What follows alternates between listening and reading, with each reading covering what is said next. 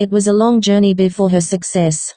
The rising actress was featured in the February issue of Esquire Korea. In the interview session, Lee Yumi was asked about the behind story of her success in the Netflix series Squid Game and All of Us Are Dead. When asked about how many times she has exactly auditioned for a project, Lee Yumi answered, "I cannot imagine the number of auditions I have done. There have been many times. I think I have lived to the fullest." She then continued, "Maybe it's obviously more than 100 times. 3 or 400? 400? 500? I think I have auditioned a lot."